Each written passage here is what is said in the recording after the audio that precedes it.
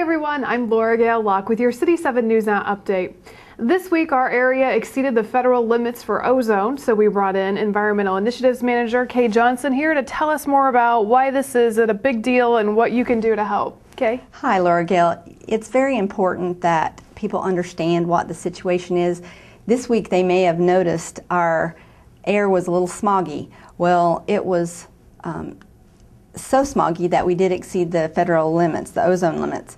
And because of that, ozone impacts our health, it impacts the environment, and it can and probably will impact our community. So what types of things caused us to exceed the level then?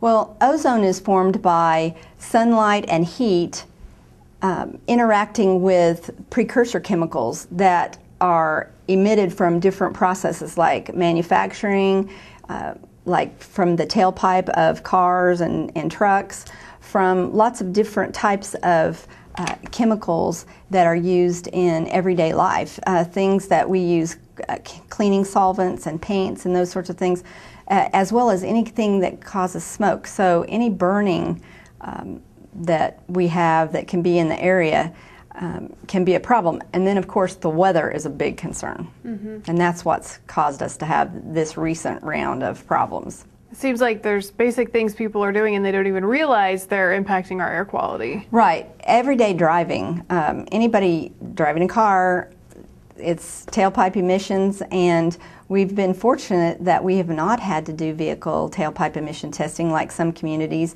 And part of the reason is that we've worked with our businesses and industry to keep the levels down, but as our economy grows, we have more people on the road traveling and more manufacturing processes and more of everything that causes air pollution. Let's talk about that a little bit more. Maybe you could explain to everybody why it's a big deal when we exceed these levels. Okay, there's an exceedance and then there can be a violation. And last year we had 11 days of exceedances. And anytime you have an exceedance, that means it's over the health-based standard. And that number was 75 parts per million. That means a certain level of ozone in the air. And over the last few years, the Environmental Protection Agency has been generally reducing that level, increasing the standard but lowering the number. So we've been dealing with a lowering number, and last year it was hot and we had weather conditions that caused all of our emissions to stay in the area, and we're finding we're having the same issue now. And then we have the violation. The health and environment are impacted with just an exceedance, but the violation is based on a calculation of 3 years. And it's a very conservative way that they look at. They don't look at one number. In fact, they throw the top 3 numbers out of each year out. So it's a very conservative way of looking at the federal violation. And the problem is if and when we go out of attainment or out of compliance with a violation of the federal standard, it means a lot of sanctions, a lot of programs that our community is going to have to implement. And implement at our own cost, correct? Absolutely. Businesses and industry that have air quality permits right now, they will probably be impacted first. Our community will also be impacted by our transportation dollars. Right now, we receive some transportation dollars that we can do what we want to with it. When and if we go out of compliance with these federal standards, we have to direct those dollars to studies and to make sure that we're not increasing our ozone emissions. So we also could have vehicle inspections for tailpipe inspections. A lot of communities already have that. We have not had to have that. Those are some of the things that are really problematic and will cost everyone. Even Kansas City has a different type of fuel. We may have to do that too. So if we do go down that road where we have to pay for the emission or the tailpipe checks, how much does that cost? Do you know any numbers from other communities? Well, it could be anywhere from $35 to $50 per inspection, but that really depends on how the inspection program is set up. And I know they have it in Missouri and other places, But what it means is it just means it's another program that we have to comply with. And I've heard millions, it would be millions of dollars Right. that would cost businesses, is a that little right? study that we did about 6 or 7 years ago, so is still conservative, would be about a $10 million a year impact on the community for 10 years. So it could be a $100 million investment for our community.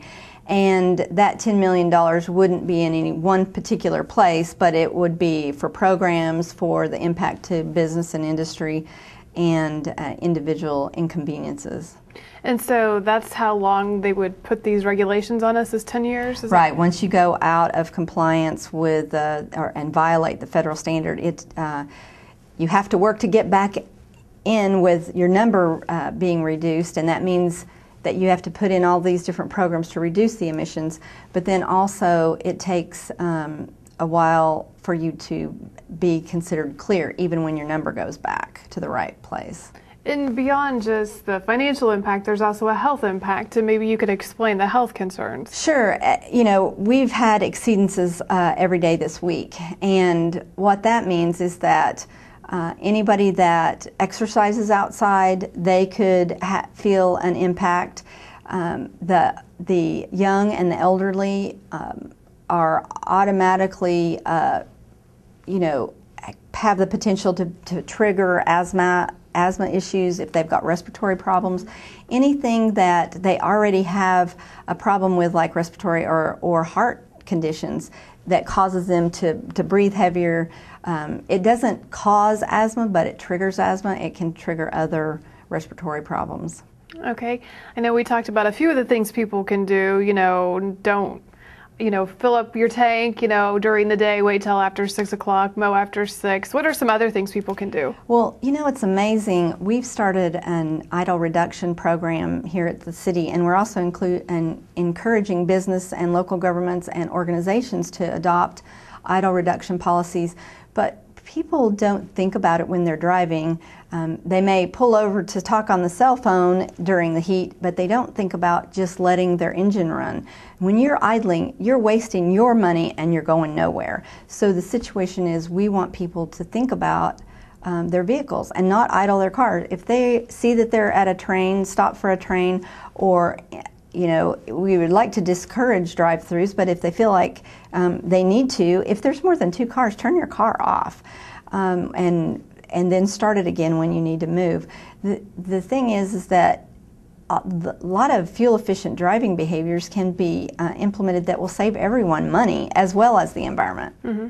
And so when does the government let us know what our situation is? When will we know after the summer? Well, it really depends on the recommendations from the state and the Environmental Protection Agency, so we really don't know. Our ozone season goes from April 1st to October 31st. So until the end of October, we really don't know what our entire picture is for the violation. However, by the numbers, we've exceeded every day this week, and that's not good for our program. All right. Well, Kay, thank you so much for being here and passing along this important information. Well, thanks. And they could, people that are traveling on Kellogg will probably see the KDOT signs. It says ozone alert, reduce your driving, or ozone alert, refuel in the evening. Those are Kansas Department of Transportation are working with us, because it's going to be transportation dollars that we're going to lose if we violate the standard. It's a good point, and it's good to have those reminders. Right. Thanks so much. Thank you, Kay. And thank you for watching this City 7 NewsNow update.